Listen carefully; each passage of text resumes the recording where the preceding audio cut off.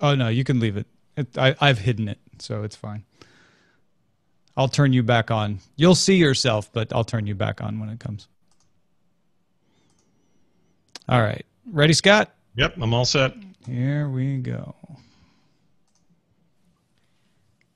I've decided to show my support for the Daily Tech News Show. Well, how could this have been done? Simple. All I did was go to patreon.com/acedetect and pledge $1 a month. Hey, it's only $1 for some awesome content. Value for value, right? Go ahead and take it away, Tom. This is the Daily Tech News for Wednesday, June 3rd, 2015. I'm Tom Merritt. Joining me, as he does most Wednesdays, Mr. Scott Johnson, founder of the Frog Pants Network, The Morning Stream, and more. How you doing, Scott? I'm doing really well today, Tom. Thank you so much. It's Wednesday is quickly becoming at least my most technical day, if not my favorite. We've got a really good show today because we're going to be talking about something called named data networking, and we've asked Dr. Lixia Zhang, a professor of computer science at UCLA, to join us after the headlines and explain this to us. It is a project that I think it has the potential to solve a lot of problems with the way the internet is used, the way the internet is operated, and we'll get to that in a moment. But let's start with some headlines.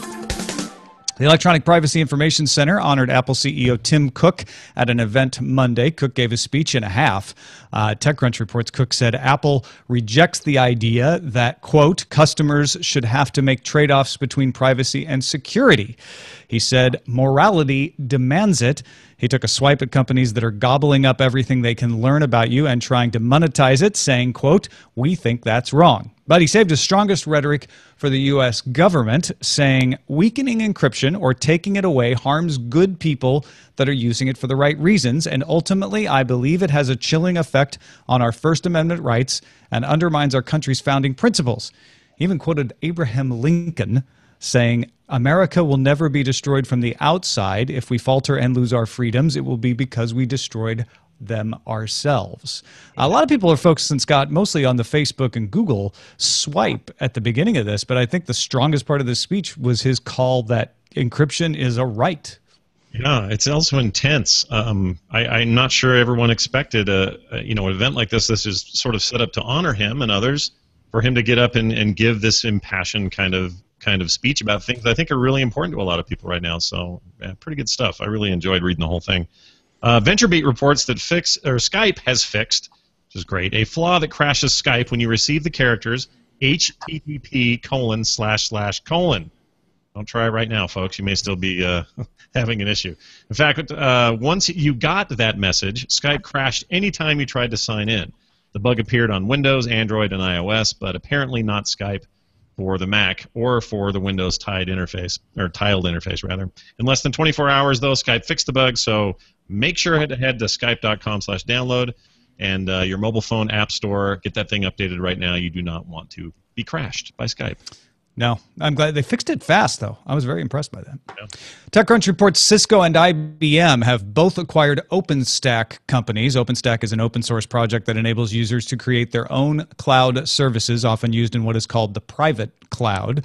That's where you have cloud services, but they're only available inside your enterprise. Cisco announced it has purchased private cloud company Piston Cloud Computing, and IBM has acquired private cloud service provider Blue Box. Now, a lot of open source folks are feeling like OpenStack is now in the hands of the corporations, and they're a little, if not upset, sentimental about that. Recode reports Apple's Beats has voluntarily recalled the Beats Pill XL speakers. I think I had a pair of these at one point, briefly. After 8 reports of overheating, Beats has sold more than 200,000 of the speakers since November of 2013. Speakers can be identified by a lowercase b on the speaker grill and the words Beats Pill XL on the handle. Apple's urging people to go to apple.com/support/Beats-Pill-XL-recall for details on how to return those things and get your $325 back. It's expensive, man. Yeah, and just a straight on recall, we're going to give you money. I mean, they'll offer you store credit too, because they would rather have you just give the money right back to them. But yeah, that's a bad one. Now, it's not like it's catching on fire or anything. I guess they burned somebody's finger, kind of scarred or charred a desktop, but nothing to mess around with. And also, this is post purchasing of Beats, right? So this is before Apple had them, and they're fixing a problem. I think that's Apple's fixing a problem that was created in the manufacturing before Apple owned Beats. Gotcha. We blame Dr. Dre. No, we don't. We definitely don't. Take it back. In case Dre's listening, he's not listening. PCMag.com reports that AMD announced its 6th generation processors, codenamed Carrizo, in A8, A10, and FX series models. The A8 and A10 APUs feature 10 compute cores, 4 CPU cores plus 6 GPU cores, and the FX series APUs feature a total of 12 compute cores, 4 CPU and 4 GPU. The chips use heterogeneous systems architecture, or HSA, sharing the workload and the system memory between the CPU and the GPU rather than having the CPU do all the directing. The A8 and A10 processors get R6 graphics and the FX series R7 graphics. When paired with the discrete graphics card, both the R6 or the R7 APUs will work in conjunction with that discrete GPU to boost graphics performance. Look for laptops with A-series APUs coming this month. I was going to say portables, laptops, small fanless Chromebook type arrangements this seems like they'll benefit greatly from this stuff. All right, a few more stories before we finish up here. News from you comes at our subreddit, dailytechnewsshow.reddit.com. Get in there and join folks in voting things up and voting them down. Metal Freak sent us this story from Ars Technica. At long last, Microsoft is bringing SSH, aka Secure Shell, to Windows and PowerShell. Until now, Windows lacked any native SSH client server. However, the Windows PowerShell team has announced Microsoft will work with and contribute to OpenSSH, the standard for SSH implementation, to Unix to add that functionality to Windows. This will let Unix, Linux, and Windows machines securely access each other. Scott, the Linux-Windows war is pretty much over now. Where's the parade? Let's go down by near Central Park and rejoice. This is wonderful news. Yeah. I don't think that war's over. Star Fury Zeta submitted the Engadget article that the U.S. state of Virginia has marked 70 miles of highway in the northern part of the state as, quote, Virginia automated corridors. This allows companies who have received approval for their cars to do public road testing of self-driving cars, Google and the like. Nokia Mapping Division will develop 3D maps for the road tests or for these test roads. That's pretty awesome. The fact that you're getting actual governments, actual municipalities interested in supporting this research, because that's going to be huge to ever happening and for roads ever being, self-driving at all. And more places to test. Virginia, different parts of the Virginia government providing some support, including some insurance. Yep. More places they have to test, the better the cars will get, we hope. Cross your fingers. Doris Rio submitted the TechCrunch report that augmented reality device Magic Leap has launched a development platform. Chief Creative Officer Graham Devine announced it on stage at the MIT Technology Review's MTech Digital Conference. A developer section of the website has been launched where you can sign up for the SDK. You don't get it yet, though. That's coming soon. They need you to sign some NDAs, I think. CEO Ronnie Abovitz also said the company is out of the R&D phase, so they're transitioning Magic Leap to be a real product. Oh, and they had author Neil Stephenson on stage to help convince you this is, in fact, the real-world arrival of the metaverse. That's pretty awesome. We haven't seen a lot of Neil Stephenson lately, it feels like. It feels like it's been a while since his big Kickstarter and that whole sword thing, and I thought, well, where the heck is he? And this is right where we need him, because this stuff is awesome. Yeah, he's helping out with Magic Leap, and of course he has a book out. Seven Eves just came out. Which I am eagerly waiting to read, but I have to finish the latest at James S.A. Corey first. And that's a look at the headlines. All right, joining us now, very appreciative to have Dr. Lixia Zhang, professor of computer science at UCLA, who is working on the Named Data Networking Consortium. Thank you for joining us, Doctor. Oh, hi. Yeah, my pleasure. So, I read an article a couple of weeks ago, maybe a month ago, about named data networking. I want you to grade me Help me do a better job at describing it. Here's what I've been telling people. Right now, data is found by location. If I want a web page, I tell my browser the server it's on, and the browser goes and requests the data from that server. Named data networking seems to me to be the idea that requests for things like web pages name, and then the network sort of asks around to see which is the closest machine that has the data I want. So how'd I do? Is that close?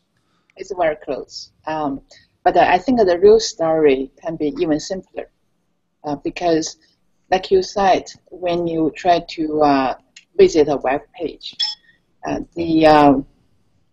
what happened today is that the URL contains a name, the DNS name, which first get translated into IP address, and then you go to that specific computer to get the data.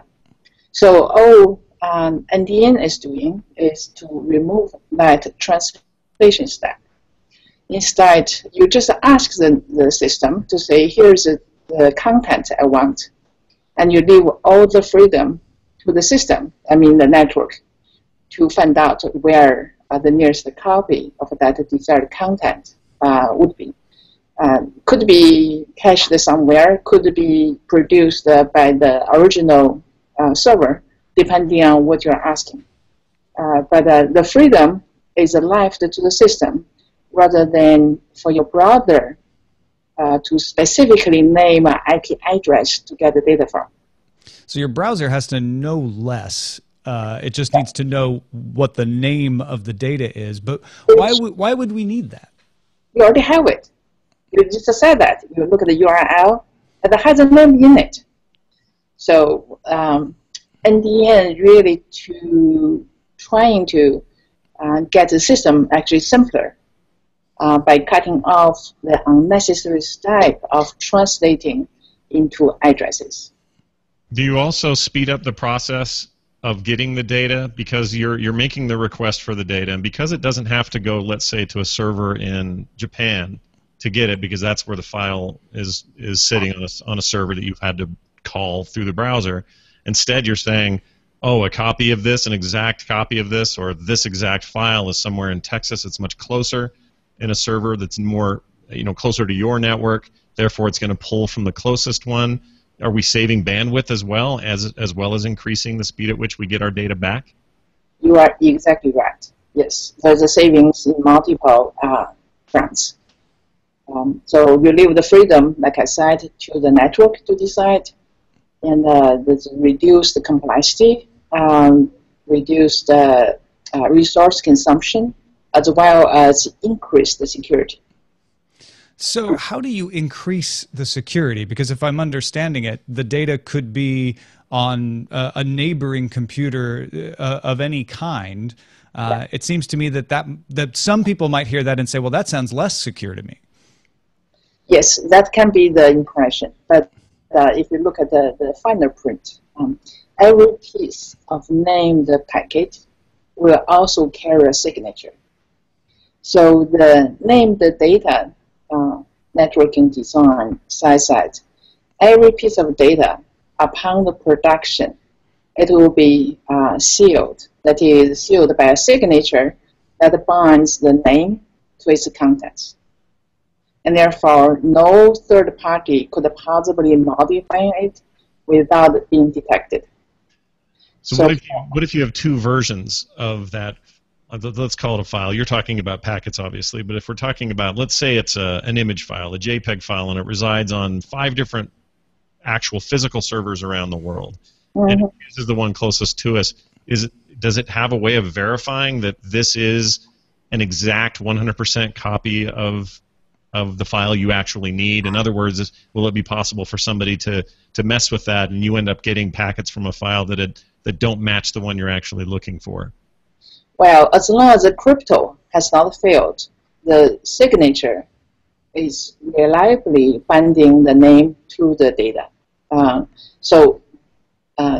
Like I said, I don't do crypto, but as long as the crypto works, that danger is not there. That is, there's a modified contents without detection. That should not happen.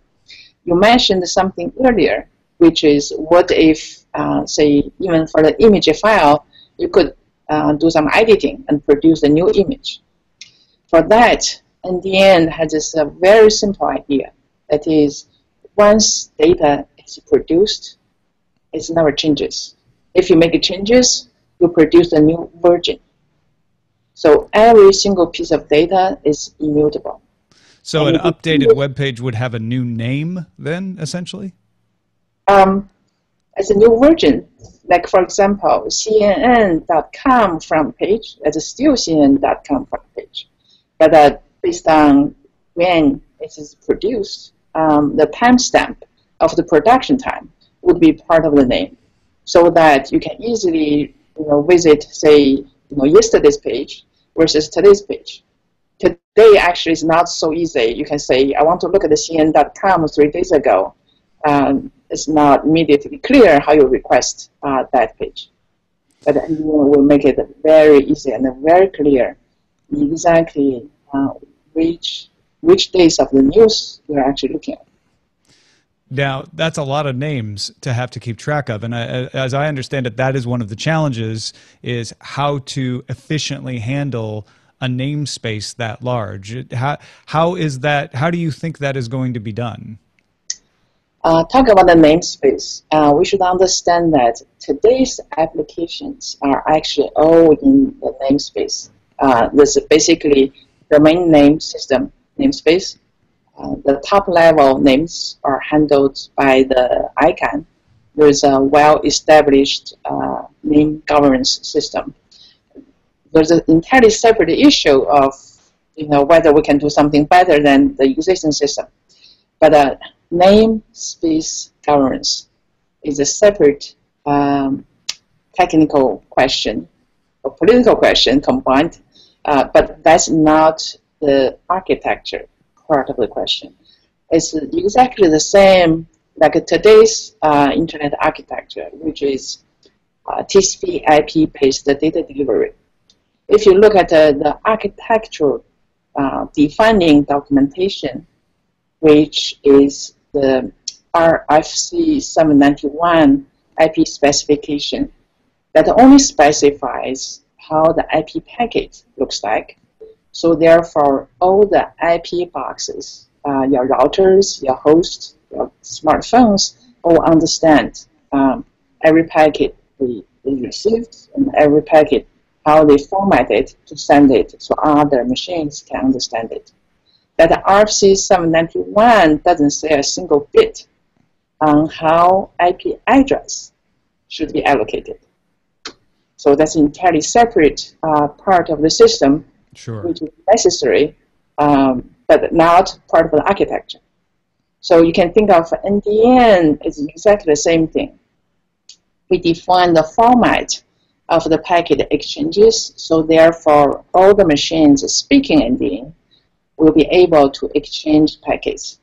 But namespace governance belongs to a separate system. Now it's part of the architecture. Still seems like some pretty big routing tables might be needed, though. That's correct. So we have developed various different approaches to address the routing scalability question. So work is ongoing, and we actually explore very different designs. One way we know exactly how to do is actually to just copying what has been done with IP routing. Use the similar protocols, but replacing IP prefixes with the name prefixes. Like, for example, today, if you want to reach CNN, you just translate CNN.com to actually a set of IP addresses, because you have to do load balancing and this and that. We can just announce CNN out, and the network itself actually can figure out if the CNN website is replicated. The system takes the responsibility to handle your request by the nearest replica. And as an end user, this should all be pretty seamless. What are the implications for somebody who's just surfing the web? What do they see? Immediate improvement? Do they notice hardly anything at all? Is this purely just a structural thing that they go on with their lives and never notice? I think as the end users, I hope they will see actually improved performance, and I hope they will have less like the phishing attacks and other issues. I think for the end users, there should be all the benefits. Yeah, if you were encrypting all the things, that would make sense to me. Yeah. Yeah. So everything is signed.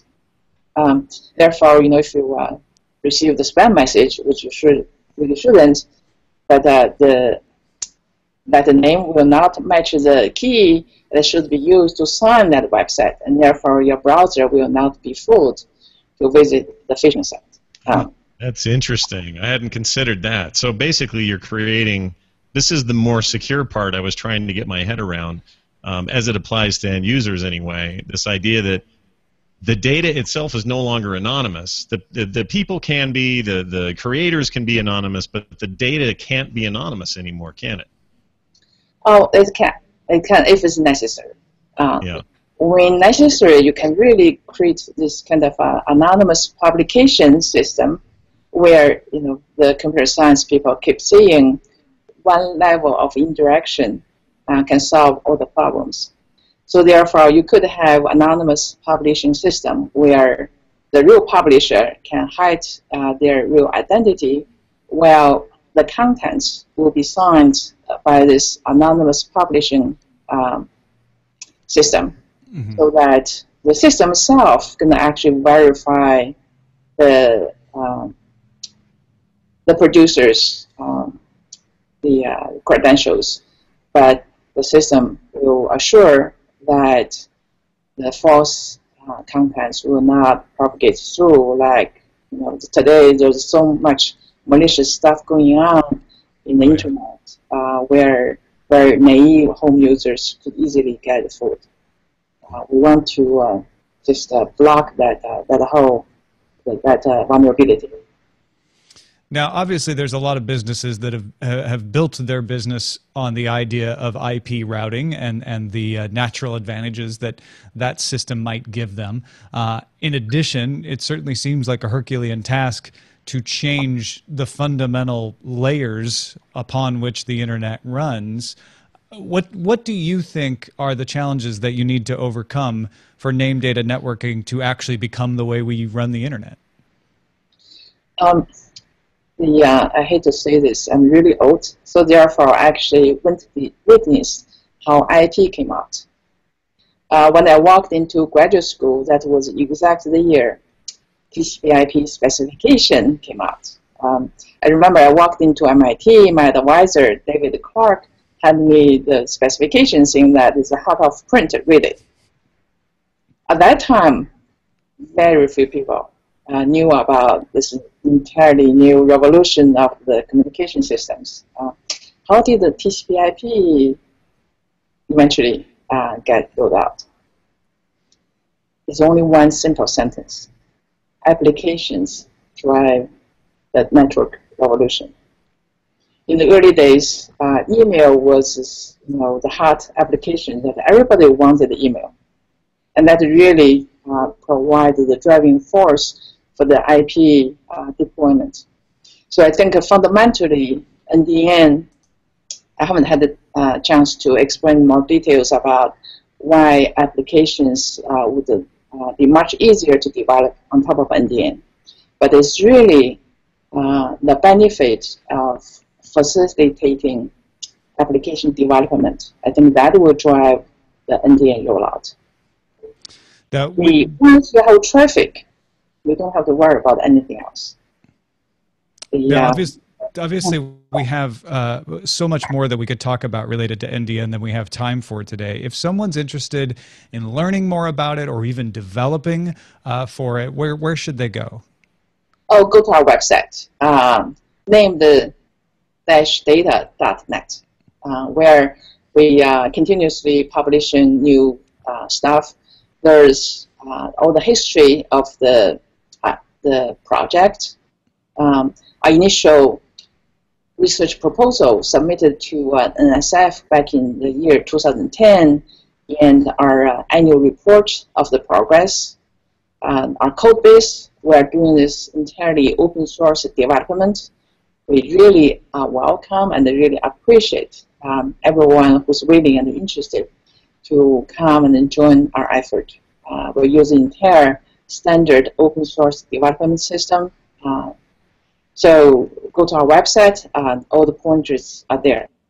We already had, we currently have like about 30 nodes testbed. Although the number is small, that's actually cross continents, stretching from Europe to North America to Asia Pacific region, connecting up a number of research institutions as well as a few industry labs who are interested in participating in the NDN research. That's named-data.net. Dr. Zhang, thank you so much for taking the time to talk with us about this. This is a fascinating thing for me, and I know a bunch of people watching in the chat room were saying the same thing. They wanted to pass along their thanks as well. Oh, thank you very much for giving me the opportunity to spread the word. Absolutely. Yeah. My job is to propagate words so more people will know about it. Well, you're doing a good job. It was a pleasure to talk to you. Thank you very much. All right, take care. So Scott, before we get on to our pick of the day, what do you think? Are you named? I gotta tell you, dude, it's weird. I'm having a weird moment here where it feels like, I don't want to get too much hyperbole around this thing, but it feels like reading about this and studying about it over the last week or so, and now hearing her talk about it, I'm more and more convinced that this, at the very least, is the underpinnings of something new later, whether it's this exact structure as they've laid it out or something else will come of this. But there's something about this. This just feels ground level to me, and that's super exciting, and I don't feel like there's been that many opportunities in the way the internet works to talk about that. There's all this talk in the 90s of Internet 2 and what that was going to be, and it's kind of nice to see that just structurally speaking, we're talking about something this groundbreaking, and it's very exciting. So for whatever reason, I'm excited. I still don't totally understand, but I'm excited about it. Well, do you understand it more than you did before? Oh yeah, by much more. And it also, what the thing I think I'm coming away with here was, it's one thing to say, hey, I have a new idea for how the internet should work, which is akin to saying, hey, all that copper wire you guys just laid, pull that out because we're going to put something new in. It's a big change when you propose ideas like that. What I like about what this sounds like is it sounds like it's not going to change too much fundamentally about how we use things. Right. You don't have to pull out the copper wire. Right. You don't have to. You can apply this in ways that make sense for everybody from CDNs down to an end user and make it work. And if it's that much more efficient, that much more secure, that's super exciting. And I don't know. I feel like the internet has become the thing it was, and that we've just sort of used it to death and created all the applications in the world. And maybe it's time to actually address what its future is beyond, what it has been for the last 20 years. That's very exciting to me. No, I agree with you. Reading about this and information-centric networking, which was Van Jacobson, who's working on named data networking, his theorization, his famous speech a few years ago, makes me think that if it's not this, it's something very like this or something that comes out of this that helps us figure out how to solve. I mean, we didn't even get into it, but there are implications on net neutrality that make it less of an issue. There's obviously the things about security that we talked about. So I will be following this as well. And I know there's folks out there who have the skills to contribute to this, and I encourage you to do so. named-data.net. Our pick of the day comes from Devalu, who calls himself or herself Genius from the West. Here's another one for you, and it's a Chrome extension.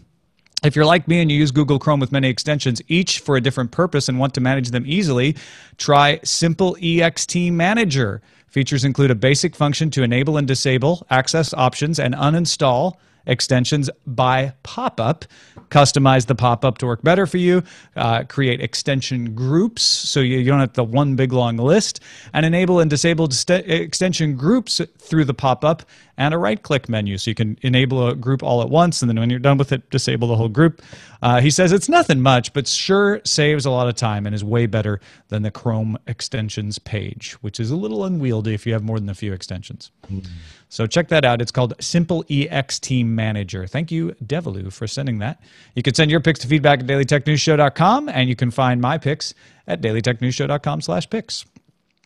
Mike M.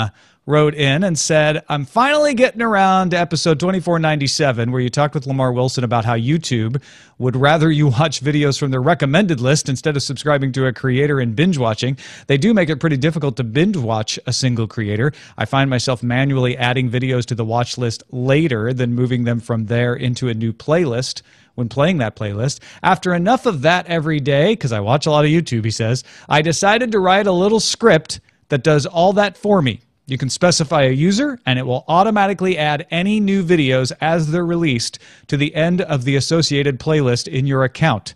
If there's anyone in your audience who would benefit from this, have them send me an email, and I'll get them set up. We'll have the email in the show notes, but it's mikem.exe+yt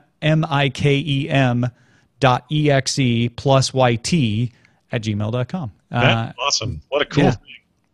It reminds me of podcasting, except for YouTube. Yeah, a little bit. I mean, obviously this is going to benefit people in front of computer screens, not so much mobile users, not so much people who can't run that kind of scripting on Rokus and things like that. But man, this is a huge boon for something that is kind of, quite frankly, a big pain in the butt when you want to watch somebody's channel. So this is great. David says, hello from hot and rainy Florida. The new Broadwell CPUs are an interesting shift for Intel, David writes. They are, for the most part, uninteresting for workstations and high-end gaming. The CPU performance is lower than the current Haswell CPUs because they run at a lower clock speed. For other users, though, they are very important because they offer very good graphics performance and much better OpenCL performance than the Haswell CPUs. As more programs make use of OpenCL, I expect to see more computing power shifting to the GPU and OpenCL from your traditional CPU. Of course, when Silver Lake comes out and we get a die shrink, the clock speed should shoot back up. But yeah, I think he makes a great point here, which is this round of Haswell is less about here's the most powerful thing and more about mobile, Intel would like you to say. But I think David's pointing out it just brings some more power to the middle, to where you don't have to be spending on the top level thing. Well, we are heading into this science fiction place that I think is a good thing, where the middle is where we're going to be on a daily basis. That's where we're all going to kind of function. We don't need to be concerned so much with, well, this isn't enough power to run what I have. We'll just have things that run things we want, and this just feels like steps toward that utopian ideal. Well, and it does jive with what AMD announced today, too, where they're saying, hey, we're going to have basically our APU, which is GPU and CPU on one in one area, working together. We're not going to make the CPU handle everything and then assign it off to graphics processing. So, yeah, and I think you even said before, and I have agreed that we're going to get to a place where, like vinyl records for people who love to collect those things, people are going to want high-end workstations for certain very specific tasks.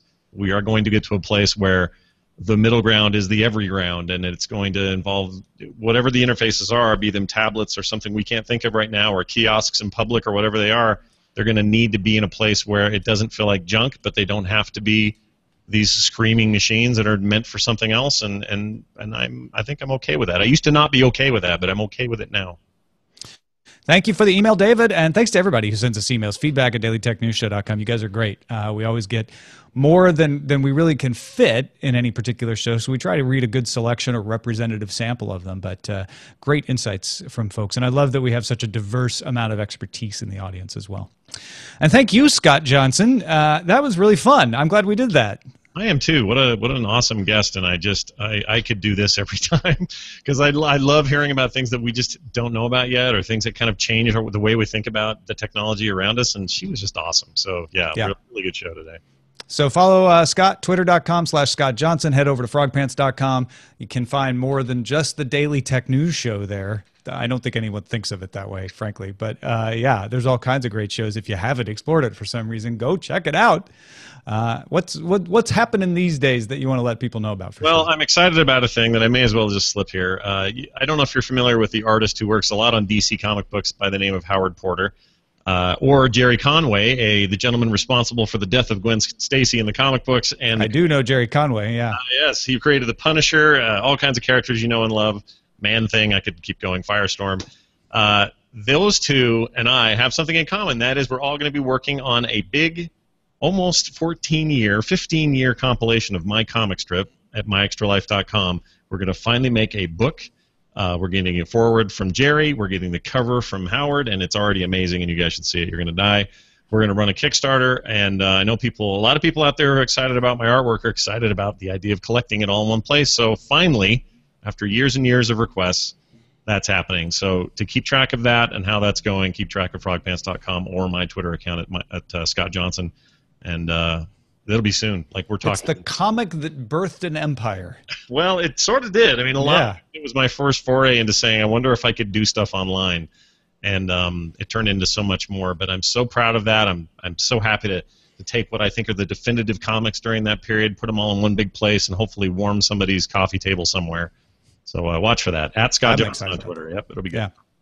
Yeah. Again, special thanks to Dr. Lixia Zhang of UCLA. If you're on Twitter, go give her a follower, as we used to say in Southern Illinois. Lixiaz. And if you liked the appearance, tell her thanks for being on Daily Tech News Show. Patreon.com/AceDetect if you want to support the show. Thanks to everybody, every one of our patrons, our bosses, our co-executive producer level supporters, and the folks who just toss us some coin over PayPal. You all are the best.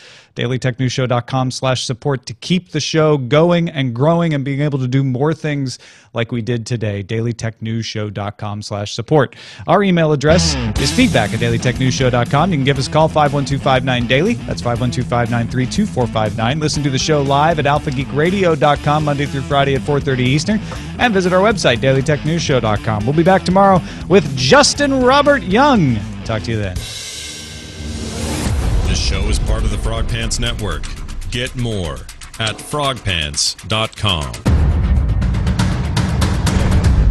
Diamond Club hopes you have enjoyed this program. Always makes me laugh a little bit. Right. Good show, everybody. What should we call this? I think we should call this the show that Roger did a ton of hard work and created an excellent show. I agree. Also, I have a bunch of titles. Well done, Roger. Yeah, really, gosh. Oh, man. It came through. Yeah, gosh, it just worked. It was great. So would you like to hear some titles? Because the chat room responded to an excellent episode by coming up with some truly bodacious titles. Ooh, all right. All right, so in the lead from BioCow, we have All About That Name, No Server. Then, throwback, we have TVZ gone, You Down with NDN? Yeah, TCP/IP. And then we get Shakespeare from Zelladeer, which is What SSH Through Yonder Window Breaks. Nice! Oh, it's so good. Dear. And then in the threes, we have BioCow's The Torrentization of the Internet, Dark Redeemer, Data by Any Other Name. I mean, more Shakespeare. And then, let's see, IP addresses are so 2014. Oh, and a personal favorite of mine from Dark Redeemer. What's he's got in his packets, precious? So, those are some hot titles, let me tell you. Good luck. I could name that document in 0 IP addresses. That's pretty awesome. A Data by Any Other Name. All right. Here's a lot. His was good. What SSH Through Yonder Windows Breaks is so good, but I really, really want to name it after NDN because we have so many good NDN ones. Yeah. I feel bad for Zelladeer, though, because that is killer. Them in. No, I'm going to put them in the show notes after Roger does them because titles cannot go unheralded. No, it'd be a crime, really.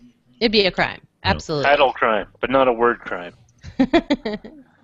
So wait, what? So if we do go NDN, which one should we go with? All About That Name?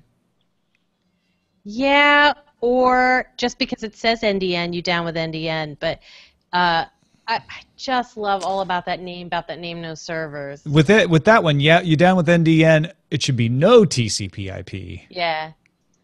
So that's hard. And we've definitely done the Down with. Yeah. OPP. I think it's the Meghan Trainor reference. I really do. It's the winner. It's also the winner on Showbot. I mean, if you disagree, Yeah. Showbot.tv right now. Yep. I'm still levelating. Yeah. That was a great show. Seriously. That's your version of the QVC countdown clock. I only have another 10 minutes to sell you this. Watch. True. Make your choice now. Call. Oh, the leveling is done. Let's see who wins. Oh my gosh. Too good. So, Roger, who you got on tap for tomorrow? For my next trick. I will get you the President of the United States of America. Yeah, could you get President Obama? The hardest one I ever had to do was the Navy. I was trying to get someone for the Navy because I wanted. Was that for the when you did the airplanes? No, this one was for someone asked like, I wanted to give my son a laptop before he shipped off with the submarine fleet, and I want to know if he can use it.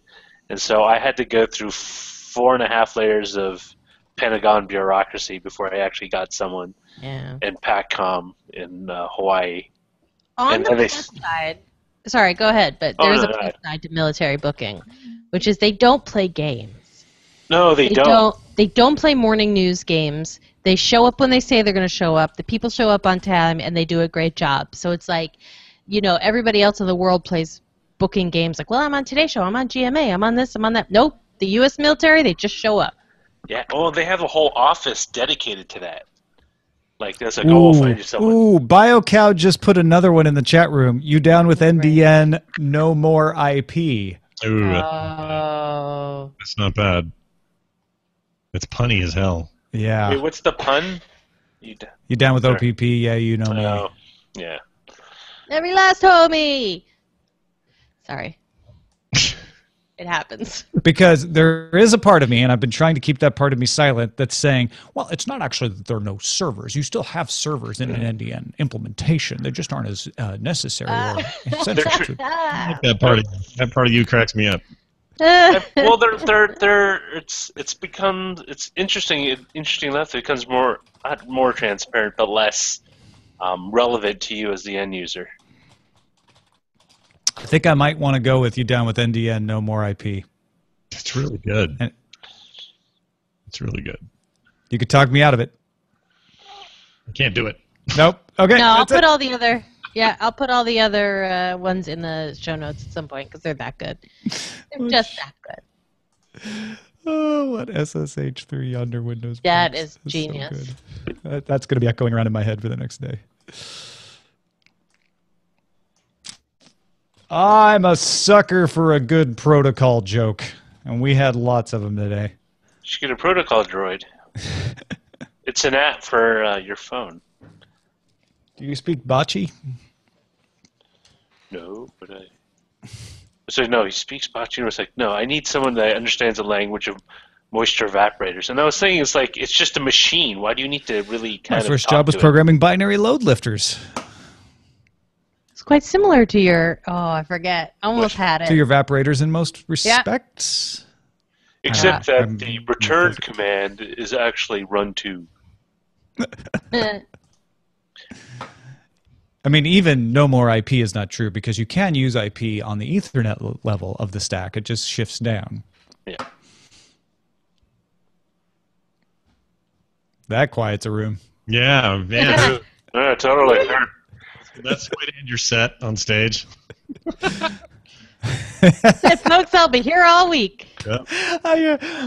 We should do that. That should be a sketch at Nerdtacular. Yeah, that'd be all right. Like just like somebody who gets up and they're not even jokes. Yeah. They're just like statements, really like super geeky statements. Yeah, like, hey, Tom Merritt on the stage is practicing a stand-up routine. Tom, take it away. Everyone will clap for you, and then you just get up there and go. Ram. So I had a friend who said they were going to email me. You're verbing a noun. You send an email. You don't actually email. There's no protocol called email. And then we'll have someone to go behind you, and there'll be nothing. No one will hear a thing. There'll be not a peep in there. And then people will laugh, though. I'd tell you a UDP joke, but I'm afraid you wouldn't get it. Yeah, I have to do some kind of opener before the band on Friday. Maybe I'll do something like that. That's pretty fun. You want to tag team? Yeah, we could totally have some fun with that. We should think about that. Are you up for something like that? Totally. Okay. Yeah. We'll put our heads together. Dude, I put myself in a blanket. I probably didn't even need to ask. Yeah, yes, last year. So When I saw that, I was like, what have I gotten myself into? and here she is, still with us. It's amazing. Yeah. Oh, that's funny.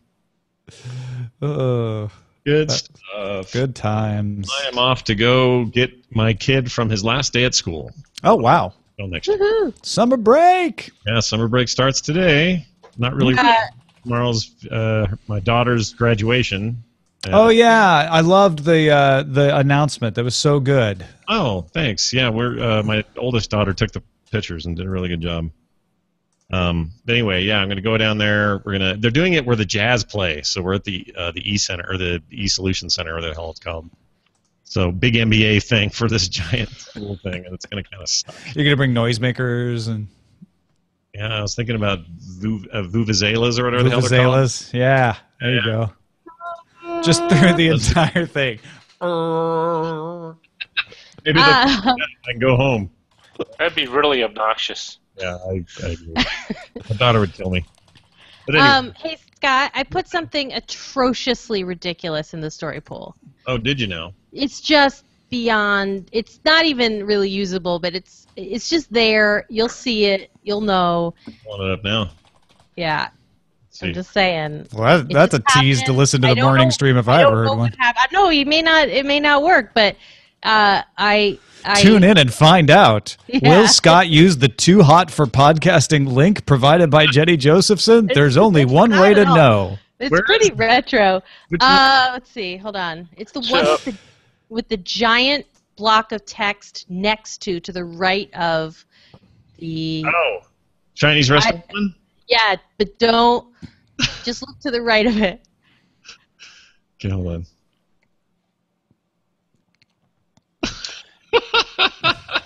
That's a reaction. Okay. It's sort of a challenge to you, but I don't know. It's sort of like the greatest challenge of all time, but I don't know if it's good. I don't know. It's there. I'm gonna use this. This is pretty funny. Yeah, you're under no obligation, but it just happened. I don't know what happened. It just happened. It's Jenny's story selection version of "Come Here." Yeah. That is not too far from the truth. All right. Oh my goodness. All right. Anyway. That's awesome. Nice work. All right. Go pick up your kid before it gets any worse. I'll talk to you guys later. All right. Thanks, Scott. Talk to you soon. See you. Cool. Thank you very much. Bye. I do have a question for you, either one of you. Mm-hmm. So when you guys record the audio, you're getting levels on it, and they're not clipping on your end. Oh yeah. That's true. Is that a yes or a no? That Wait, is a I'm yes. sorry. Okay. I missed the question. Oh no, it's like when you guys record the audio for the show, you're making sure that the audio isn't clipping on. Oh yeah. On the feed, because That's what the levelator does. Because when I was working with the show last night, I noticed that Patrick's audio was a little clippy. Okay. Like it was. We made him turn it up too, so we may have made him turn it up too far. Yeah, the problem is I don't have a good, and maybe Roger, you know one. I don't actually have a good live level checker. The only ones I've ever used were video editors, but there has to be. Basically, I always cheat it, and I always drop it from wherever it's at by -6, just to give it headroom. So, and it's not because the media or the median audio will be like -12 or whatever. It's because sometimes people will cough or do something, and it'll spike it, and that just gets it. I can always kind of amp it up in post. I mean, you can hear him, but it's noticeably kind of a little distorted. on his well, audio. you know, the distortion may not have been clipping because we were trying to get rid of a little bit of line noise that it wasn't gain or volume related. It was just, and we had him turn down a little bit, and then we had him unplug and replug. So I don't know. It may have been his setup because he's on the road and he was in his in-laws' house on a DSL, on a lower bandwidth DSL connection. The Beja Mobile. Yeah. It's something I noticed yesterday. Yeah, it's hard to know because it's always like you're adjusting the levels for AGR based on what the chat room is saying, and then it sounds weirder on YouTube. It's like there's a lot of we need ourselves a proper video editor.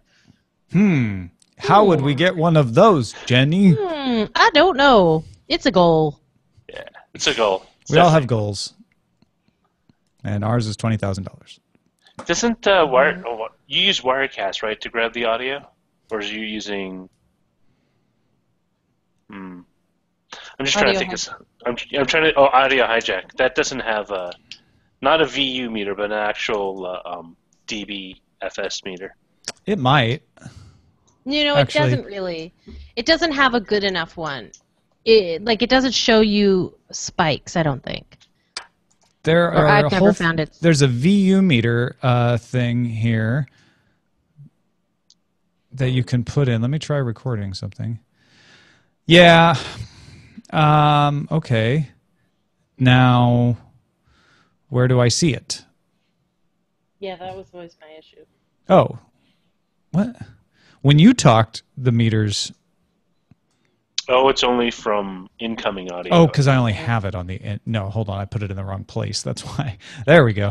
So, yeah, they're not very good. They're not even graded. And then it has menu bar meters that you can put in.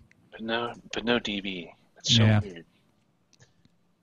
Yeah, it's one of those things that I've not on your show, but I've noticed in some other shows that like not a VUDB meter would help.